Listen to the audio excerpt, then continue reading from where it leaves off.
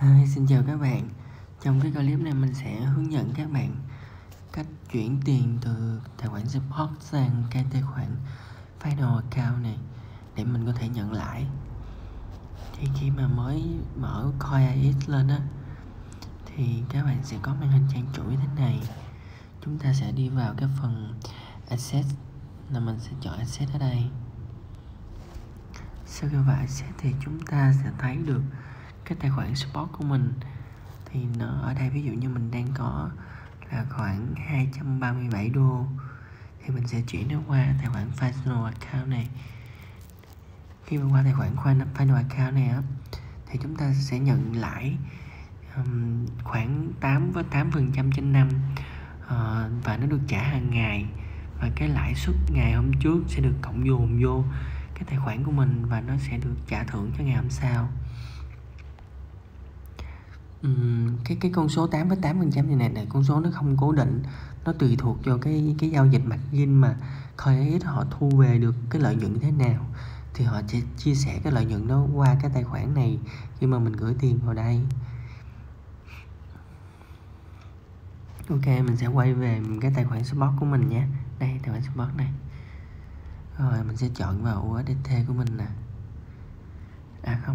Mình sẽ chọn vô cái phần là transfer.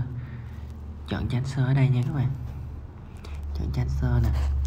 Ở đây nó sẽ có là transfer từ đâu tới đâu nè. Form có nghĩa là từ đâu, và tu là tới đâu. Ở đây thì mình sẽ chọn form là từ tài khoản support của mình và tới tài khoản là tài khoản final account. Ở đây mình sẽ chọn là final account. Rồi ở đây mình sẽ chọn cái loại tiền là USDT, là mình muốn chuyển USDT qua. Ngoài ra mình có thể chuyển các loại tiền khác nữa.